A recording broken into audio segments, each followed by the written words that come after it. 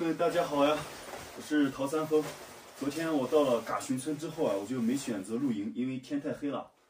我就在这里找到一个大姐，她家里有商店可以做饭，这边呢也可以住宿。住一天的话，就是这个小房间有炉子有充电，60块钱一天，我就住了一天。今天的话，咱们就继续出发前往下一个村庄了，计划骑行70公里吧。但是昨天晚上我是洗了袜子，洗了脸之后，这袜子都是湿的。等会儿去那个商店，那个炉子那边再烤一会儿。现在脚都没穿袜子，凉的。好了，我把睡袋啊、这些电器啊全部都收拾起来，然后咱们去那边去吃饭。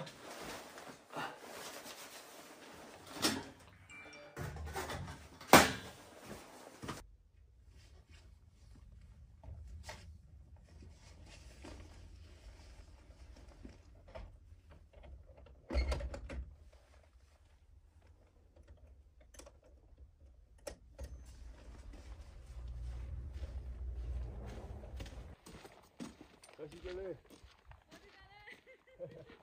我呀，走啊，吃饺子了，走啊，哦，好，马上开走啊，好嘞。这边暖和呀，有炉子，我自行车都是放在这边的。哦，看，老板都把饺子都给我包好了，羊肉包子。塞点牛粪，烤把子，先放在这，待会烧起来就可以烤一下。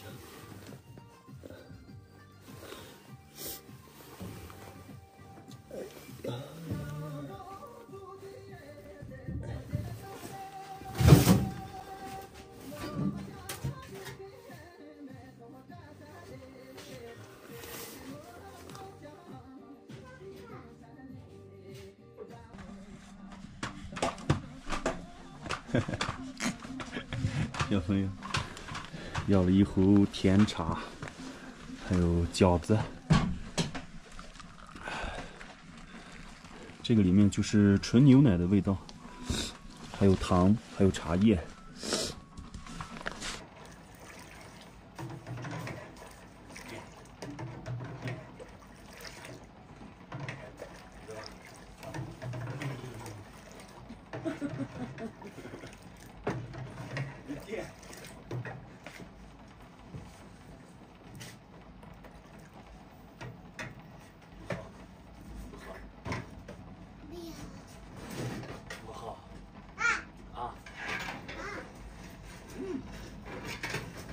这个就是熬制的纯牛奶啊，它熬出来之后啊，晾干了就是像这种奶酪一样的。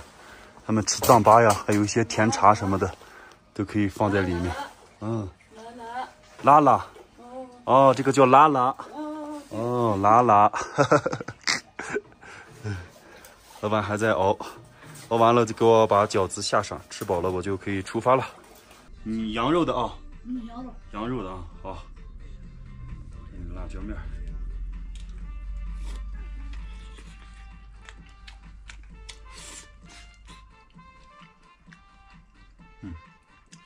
还不错。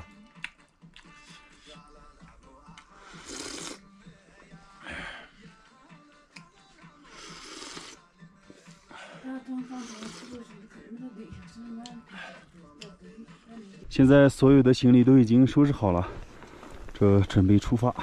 走了，哦，大姐，你跟他说一声。好，出发。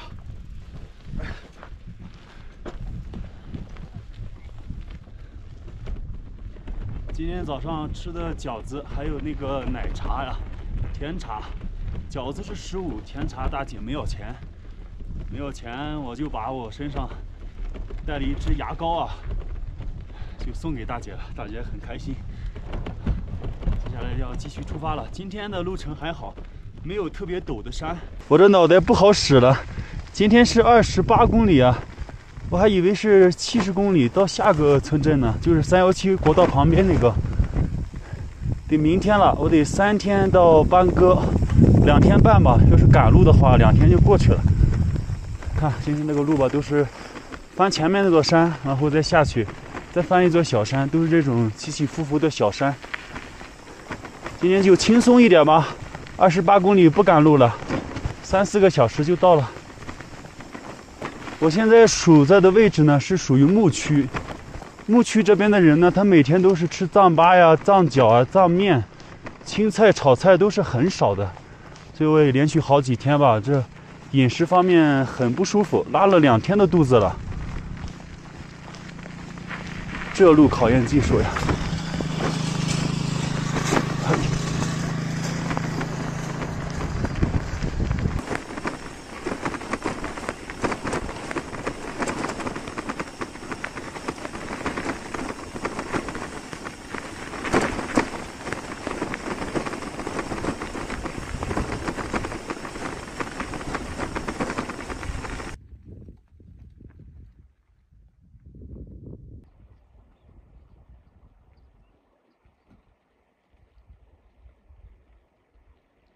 这边过来好安静啊，这就是西藏深处的一些牧民房。因为白天天气好呀，他们几户人家就出去放牛放羊了。这里还有一个住宿小村庄。哇，完了！轰啊！这是一个比较深的水坑。加岗村到了这个村子了，我也不饿也不渴。大藏獒，哎呀，还有健身器材。加岗村，没看到茶馆啊。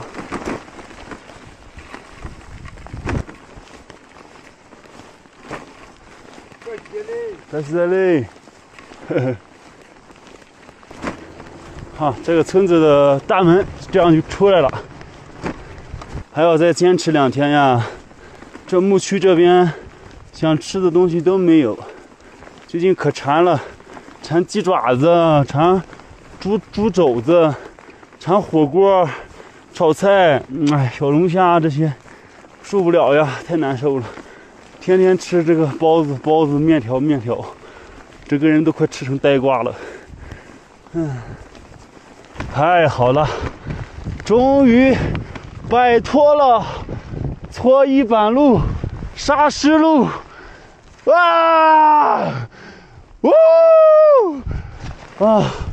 柏油路，呼呼呼，走上柏油路了，康庄大道。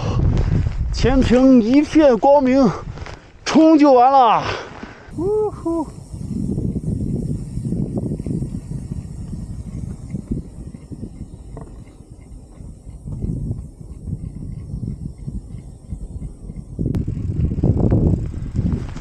这应该是一只鸟，被撞死了。哎呀，下辈子看着点路吧。你在路边干啥呀？放到该放的地方去。在这里边，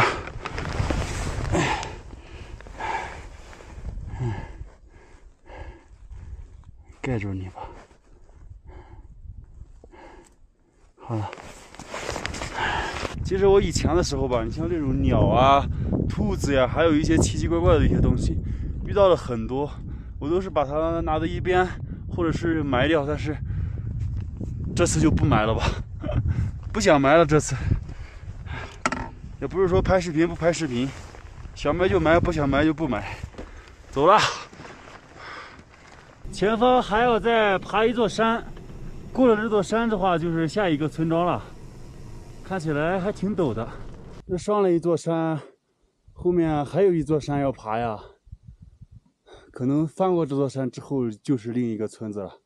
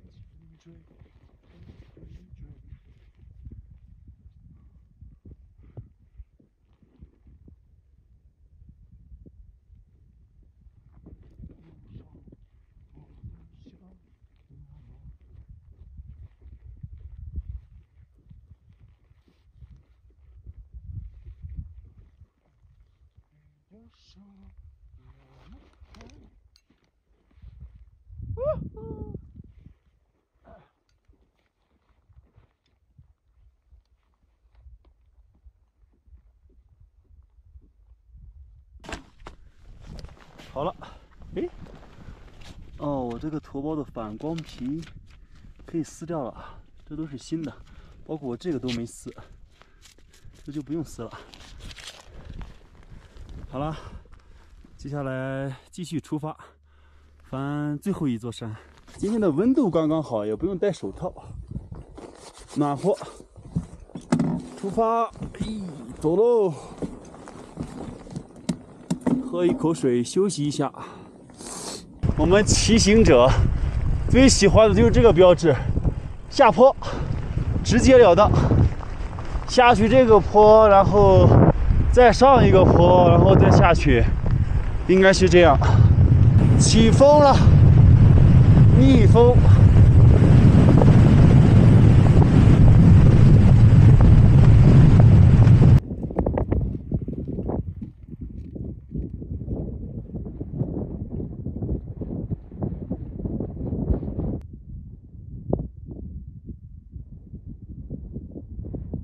对于最近的景色呀，这些感觉内心都没有特别大的波澜了。看到这些洞了没有？这些洞里面都是一些老鼠，全部都是老鼠，好多地鼠。西藏这边的猫呀，它们野性很足，就抓这种老鼠吃，吃的肥肥胖胖的。行了，这山顶上吧，风大，赶紧往下走。加苏村到了，这边有2个铁皮房，应该是商店，都关门了，也没标上。这个村庄吧很大，它这垭口这边一块，过了垭口还有一部分，这边全都是土房。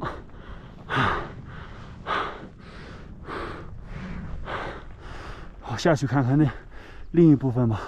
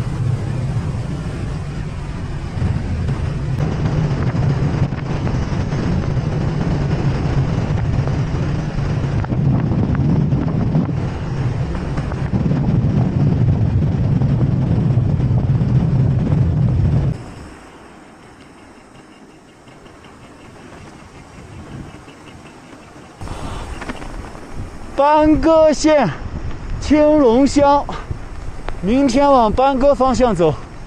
今天晚上就在这个村子了，我看看能不能找到吃饭的地方。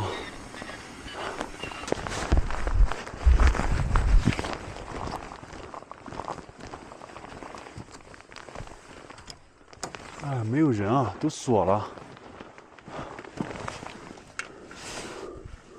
哦。看到里面还挺干净的，没有人。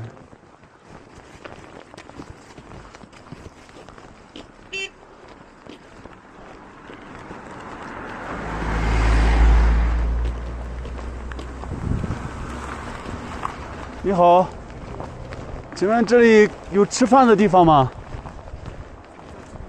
啊，啊，吃饭。这边估计没有茶馆。这里没有茶馆。住宿的地方有没有？住宿的话就是这。康水里。住宿地方有是有。哪里？你不嫌弃的话，可以住家里面。这里面？没啥的路边。可以啊。这里没有吃饭的地方啊。对，没有。这个家里能住啊？可以。这个家里能住，这是你家？对，我家。哦，好，谢谢。过来。我看看啊，好。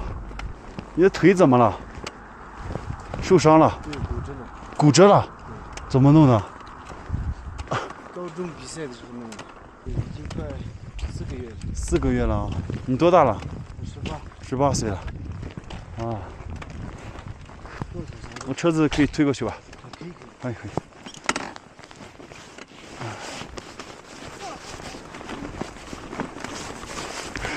哦，这好暖和呀！你现在是属于放假、养伤啊，休息啊。好。啊，这也没有卖东西的地方吗？卖东西地方有，那边不是有一个白色的房子吗？那个白色的？对，你刚刚去的那方。啊。然后过来的那个地方有。那里有卖东西的？对。铁皮房子。对。哦，好。这里可以睡觉吗？可以，你不嫌弃的话就这个。可以，我可以给你钱。没事，我可以给你钱。没事，你不嫌弃的话就可以住在这。好，那太好了，谢谢。来，我来，你给我收。这个是吧？就是对那个。啊，这个。对。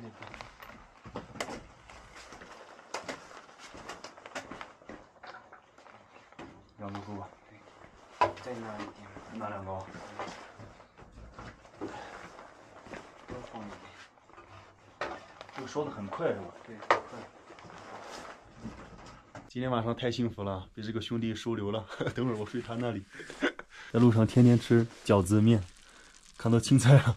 你们也是吃青菜的是吧？对。我以为你们是只吃藏面、藏饺、牛肉。喝了这个酥油茶，还有这个特色奶酪，用牛奶风干了。今天早上我们也看到了这种，这个也很好吃的。你怎么不吃啊？你也吃这个？对，没事，你吃肉。我就这点存货了，没了，我也没啥玩意儿了，等会可以吃饭了。你知道我在外面我都吃不上青菜，青菜还有鸡肉、火腿肠，对，那你多吃点。大米饭，太幸福了。你会做饭吗？会。然后做饭？对。但现在不行。太香了，米饭好久没吃了。真的。可以。你喜欢吃就行，不然。喜欢，太好了，香。可以。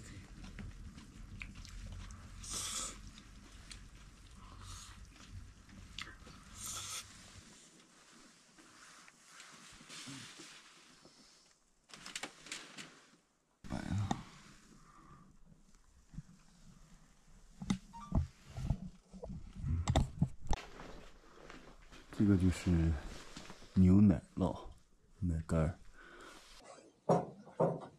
用这个吧。这样子啊。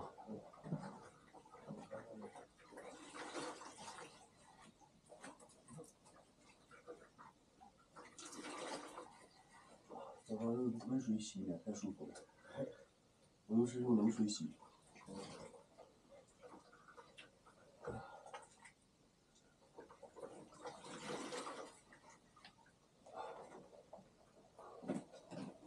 下雪了。对，下雪了。这个老杨他一直在你这个窗户跟前。对，他一直这么待着。酥油茶嘛，这个粉的话就是青稞粉是吧？对。385。385，青稞粉。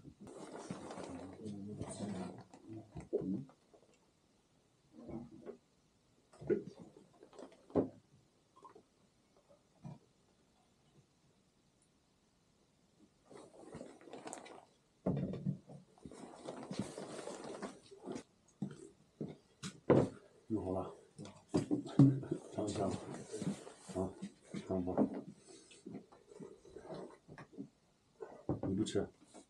吃过的。你吃过？我早上吃过。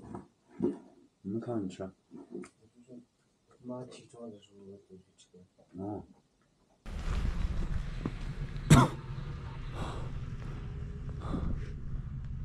这一夜之间，全下满雪了。看一下这个路啊，它没有冻得很结实，所以说还是可以骑的。毕竟它有这个来回的车辆啊，去压这个路面。现在温度也慢慢上来了，太阳也出来了，等会儿它会化开，所以咱们收拾东西，继续出发。昨天那个兄弟他就告诉我，因为是挨着马路近，就把自行车吧推到了这个牛棚里面、羊圈里面。现在把这个睡袋装起来，东西我都没有拿的，装起来就可以了。好了，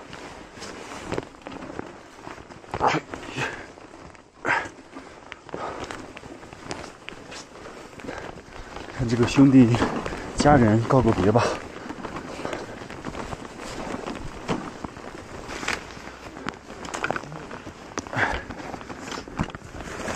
你听我说哦，我有2个这个是我用过的，这个是新的没用。这个是西班牙的那个，就是你骨头疼，等你到时候腿好了之后吧，你可以这样弄一点，擦一下，适量的。你打球以后踢足球不舒服可以抹一下这个，这个是新的，这个我没用，还没打开。对，你拿这个。谢谢。谢谢你收留我啊，酥油茶、藏粑，又是炒菜方面打米饭，太好了。我要走了。好的。啊，我们也留点微信，到时候可以随时联系。好的。好吧。行，你赶紧进去吧，暖和暖和。啊，我走了。好的。啊，祝你旅行的道路上一生平安。好，谢谢。我们到时候再见啊。好的。好好养伤啊。好好养伤，到时候伤好了你告诉我一声。好的。啊，我回去的时候我给你有点好吃的。好的。啊，谢谢。好，走了啊。好的。行。注意安全。好嘞。好，阿姨走了我。啊，再见啊。好，走了啊，再见。拜。好。冰天雪地，白雪皑皑，继续出发。我操！我是直接抛弃了这个车，直接跳车了。哎呀，最近是摔了又摔啊，这边也滑呀。慢慢走。哎呦，不敢骑了，我都有阴影了。跟他们一家人告个别，我就继续出发了。他们家人啊，特别好，特别淳朴的，给人一个特别安静的感觉。因为他妈妈是不会讲普通话，他的话是在纳曲那边上学嘛，上高中，也是在家里边养伤，腿部踢球的时候骨折了。人是特别好的，有机会我觉得我们还会再见的。我的旅程还要继续开始，朋友们。分2天的时间前往班戈县，今天到前面下一个乡40公里的地方。今天本来计划是到贡王村，结果到了那边之后啊，也没有住宿，也没有吃饭，已经离开那边10公里了，来到了下一个村庄。结果下一个村庄发现也是零零散散几户人家，也没有吃饭的地方。再往前走个30公里就是班戈县城了。我可能赶路，直接到县城吧。你看这边没有吃饭，没有住宿，现在天上乌云密布，已经慢慢下起了小雪花。外面露营要被冻死啊！只能去县城了。那个村子里面不行，什么都没有，就几户村子。前方马上要上317国道了。317国道。从这个路口到班戈县是20多公里，中间要翻一座山，可能需要2、3个小时。到了的话，估计8、9点钟。但是我会尽量骑快一点，只要到地方，今天就可以吃好吃的，住宿、洗澡了，吃火锅、吃炒菜、洗澡、洗衣服、睡床有暖气。哎呀，一想就美美哒呀！只不过还要再辛苦个2、3个小时。看一下指示牌，班戈左拐20.8米，那曲往右拐的话是208米公里啊。前方就并路317了，看看地上这个冰雹越下越大了，风一吹，感觉路面上红尘滚滚，裹得一层纱一样，白色的沙漠。还有个警车，这个警车都是废弃的。走走走，拐过去就是顺丰。现在是7点40分，我已经来到了班戈县，再往前面走个1公里啊，就是县城里面了。今天晚上可以住宿，好好的休息个2、3天，吃点好吃的。哇，心心念念几天了，终于来到市区了，太棒了！